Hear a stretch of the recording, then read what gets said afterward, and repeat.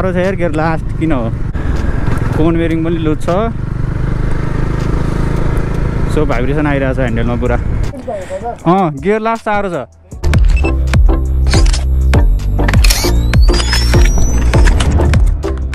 So hello everyone, welcome back to another video. And today is Thursday. Right now it's 9:10 AM in the morning.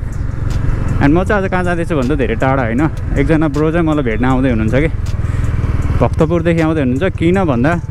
ब्रोले चाहिँ एक हप्ता अगाडि डोमिनार 400 लिनु भएको रहेछ अनि अस्ति मलाई मेसेज आयो क्या डोमिनार 400 को बारेमा बुझ्नु छ ब्रो भनेर एन्ड मैले मेसेज रिप्लाई गरेँ एन्ड ब्रोले चाहिँ अनि मैले अब बाहिरबाट सर्चिङ गरेको थिएँ नि त सो वारेन्टी भोइड हुन्छ कि हुँदैन भन्ने लागिरहेको रहेछ एन्ड हुन्छ ब्रो यस्तो यस्तो भन्ने कुरा भयो अनि त्यसपछि ब्रोले त्यही दिन फर्स्ट सर्भिसिङ गरेर आउनु भएको छ आफ्नो एक हप्ता भएको रहेछ बाइक किनेको चाहिँ एन्ड ब्रोलाई नि त्यो सर्भिसिङले चित्त बुझेको रहेनछ कि अनि पुरै दुःख पुग्नु भयो होइन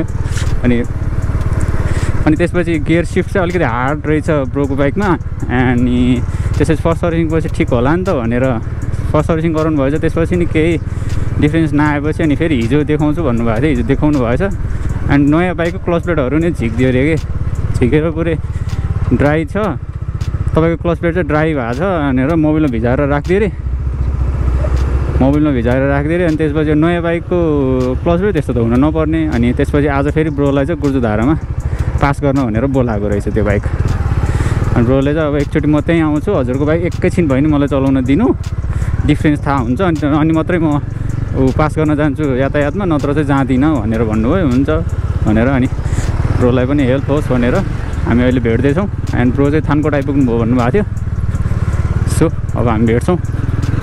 एन्ड लेट्स सी ब्रोको बाइकमा कतिको डिफ्रेन्स छ है त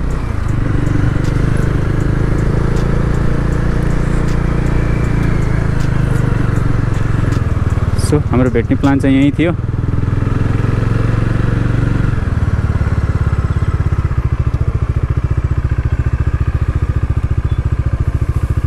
आइपुग्नु भएर हिँड्छ बाटो सोध्दै आउनुपर्छ सो टाइम लाग्यो जस्तो छ बिचरा ब्रोलाई यता नागढुङ्गा टनेलको भनेर यता लोकेसन दिएको थिएँ मैले मान्छेहरूलाई सोध्दा उता तल धादिङपट्टिको चाहिँ टनेलकोमा पुऱ्याइदिएछ भने के बिचरा उहाँ पुग्नु भयो रहेछ सो नागढुङ्गामा हुनुहुन्छ अरे सो म त्यहीँ जानु लाग्यो यहाँबाट 2 मिनट मात्र हो एन्ड नागढुङ्गा आइपुगेँ यहाँ हुनुहुँदो रहेछ हेलो के छ जाउँ न अलि त जाउँ न धुलो हुन्छ कि तल जाने ए यतापट्टि हो खासमा चाहिँ उयो तल जाउँ न त अलि तल हाट छ र यसको अहिले यहाँ आउँदा अलिक सफ्ट चाहिँ भयो होइन लिभर होइन गियर होइन यहाँ आउँदा अलिक सफ्ट चाहिँ भयो है हजुर तर हिजोसम्म त ठ्याङ गेट बाइक चलाउन नआउने मान्छेलाई चलाएको जस्तो लाग्यो ए हुन्छ ल त्यो ट्राई गर्नु नि त उता जाउँ न चलाउँदै तर यहाँ आउँदा चाहिँ अलिक सफ्ट चाहिँ भयो चलाउँदा ए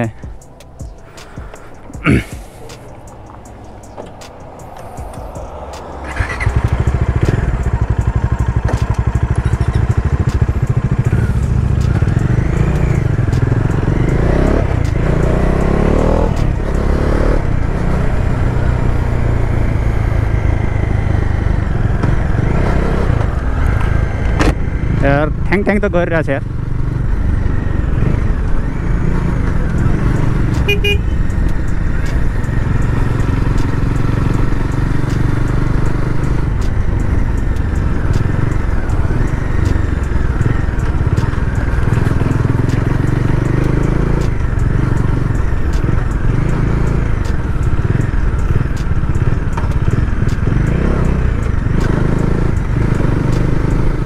साह्रो छ यार गियर लास्ट किन हो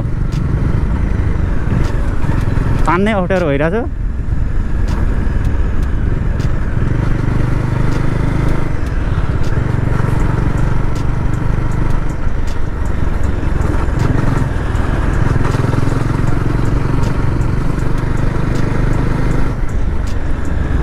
कोन बेरिङ पनि लुज छ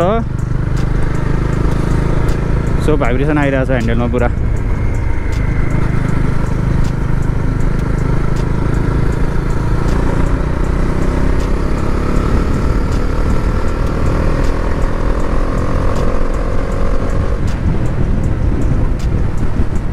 पिकअपमा त नो प्रब्लम तर गियर चाहिँ लास्टै साह्रो रहेछ यार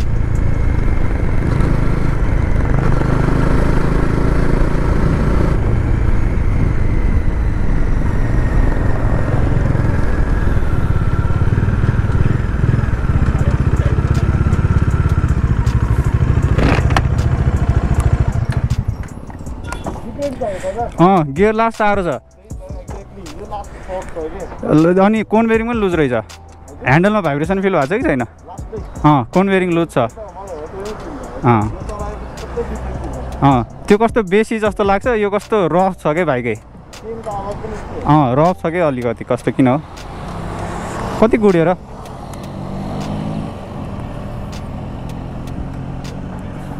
भर्खर 697 गुड्यो तर बाइक कस्तो रफ जस्तो क्या है एक्ज्याक्टली मलाई सर्भिसिङ पनि चित्त बुझेको छैन तिनीहरु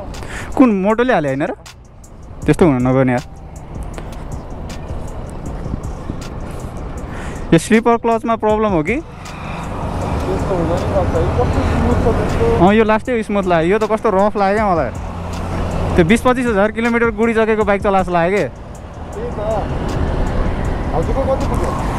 2400 समथिङ 2400 सुरुमा एकचोटिमा यस्तो साह्रो भएन केही पनि भएको छैन मेरोमा त्यस्तो प्रब्लम त त्यो कलजीको कहाँ भन्नु एकचोटि जुन न मैले गर्ने ठाउँ सृजना चोकको भित्री बाटोमा पर्छ खोलेको छैन एकचोटि ट्राई गरौँ है त एक राउन्ड मारियो म अघि नै यहीँ थिएँ यहीँ थिएँ क्या म अघि न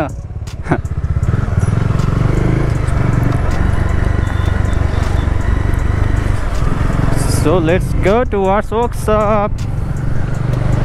दामी घाम लागिरहेछ आज गर्मी फिल भइरहेछ अस्ति अस्ति क्या पानी पर्यो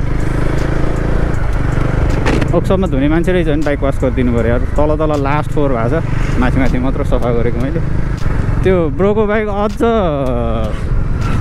त्यो तल नाउडुङ्गा तल गएर जाममा पर्नु पऱ्यो अझ अलिकति स्मुथ भएको अरे क्या मलाई त क्या हार्ड फिल भइरहेछ यार यसो आज हार्ड हुँदाखेरि कति हार्ड थियो होला क्या त्यो घेर राइट कस्तो अनकम्फर्टेबल थियो कि बाइकै अब त्यहाँ देखाउनुपर्छ आमा यहाँ के हो यस्तो पुरै हिलो आएर बस्यो त बाटोमा कस्तो बवाल देख्छ क्या टाढाबाट लुकिङ ग्लासबाट क्या बवाल देखिरहेछ आफूले चलाउँदा यति मात्र देख्छ यति मात्र पार्ट देखिन्छ तर टाढाबाट हेर्दा क्या बवाल देखिन्छ क्या बाइक ओके सृजना चोक आइपुग्यो and workshop is right here दाइ आइपुग्नु भएर चाहिँ एकछिन कुर्न पर्ने भयो अब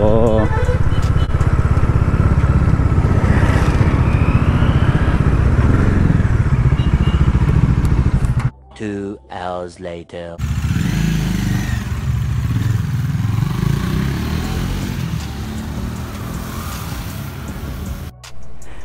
बाइक ब्रान्ड न्यू भयो मेरो वास गरेर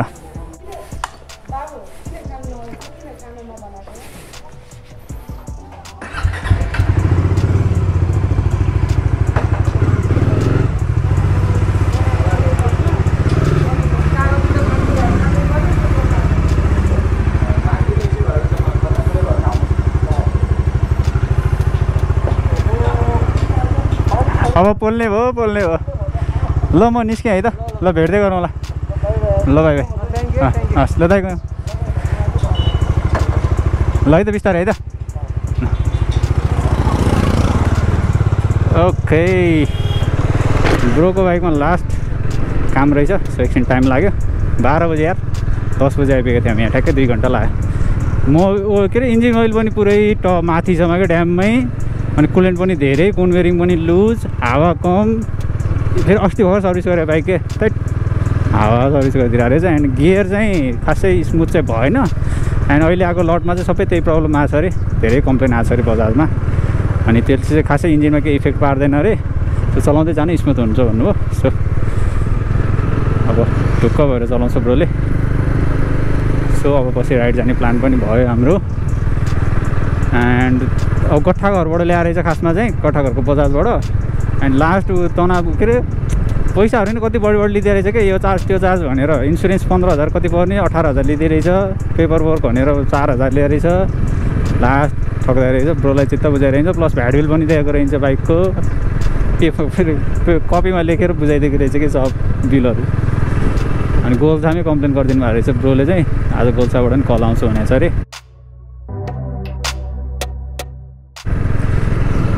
अनि लास्ट तना भएर ब्रो भक्तपुरदेखि यहाँ आइपुग्नु भयो अब ठिक छ बाइक चित्त बुझेन भने चाहिँ रेजिस्ट्रेसनै गर्दिनँ आज म बाइक फिर्तै दिन्छु भन्नुभएको थियो अब चित्त बुझ्यो अब चाहिँ रेजिस्ट्रेसन गर्न जानुभएको थियो गुरुद्वारा सो अब पछि भेटिन्छ राइड गइन्छ सो ओके गाइज अब म पनि घर जान्छु खाना खाएको छैन खाना खाएर अफिस जानु छ अब अलिकति ढिला भयो ब्रोको काम भयो ब्रोलाई चित्त बुझ्यो त्यही ठुला कुरा हो है त्यही राम्रो कुरा भयो so okay guys this much for today C next video until then bye bye